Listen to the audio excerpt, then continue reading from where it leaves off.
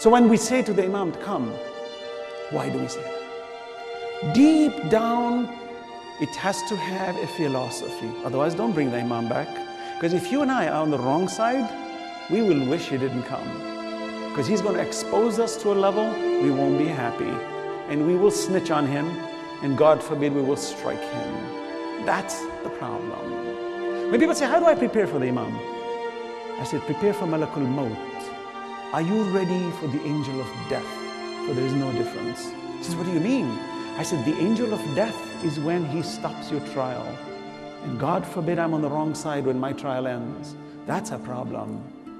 For I would love to be on the right side, like Imam Əli alayhi salam, when he's struck, he says, Fuztu Rabbil Kəbə. I am successful. Why? He says, my exam has ended.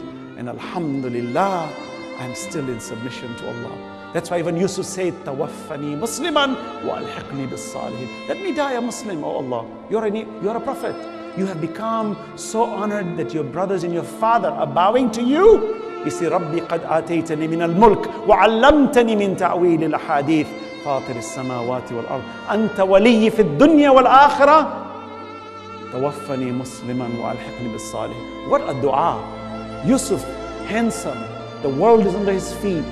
Money, no object. Power, food. You're talking about a metropolis like the center of the earth, Egypt. You are in charge of Egypt. You couldn't be higher. Look at his prayer. He said, let me die a believer. Allah is saying, what a lesson I give you. Are you taking these lessons? Are you preparing yourself? That even my prophets were begging to die Muslims. Do you think you will die a Muslim?